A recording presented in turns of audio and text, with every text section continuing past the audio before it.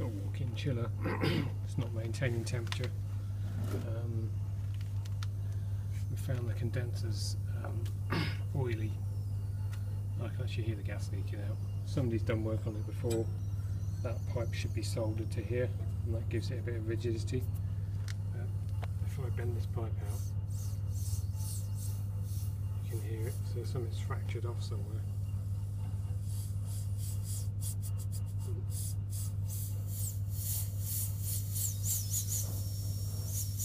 I can't quite been able to find out exactly where it's gone yet, whether we can get at it or not, or it might be time for a new condenser.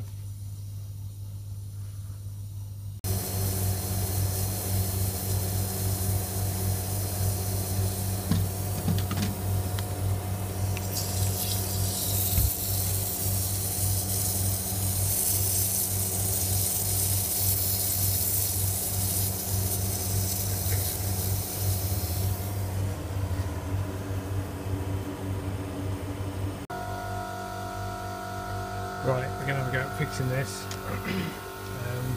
Condensers are about 500 or 600 quid. And the guy's got to move, the landlord's I think making a move in 6 weeks. So we don't want to spend too much money on it. But it's also got a load of stock in there we need to keep cold. So we're going to see if we can get at it. I've just cut with a little hacksaw. I've got to get some of that steel out of the way and see if we can solve it up.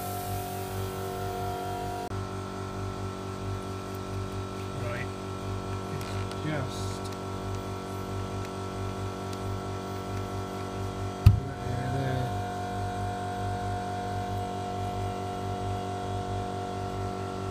So if we clean it up and just braze all around it, and then we'll pressure test it with nitrogen.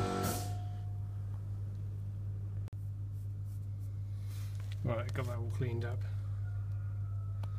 So we'll have to go around it, brazing it.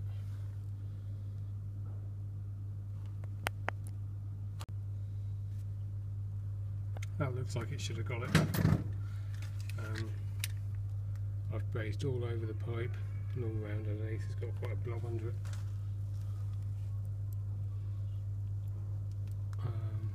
So we'll cool that down and then get some nitrogen in there and keep our fingers crossed.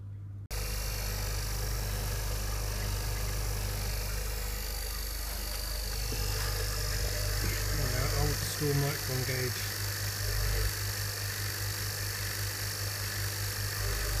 Yeah.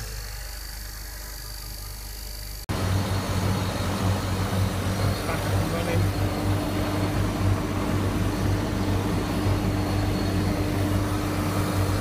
It's going to last a month or so.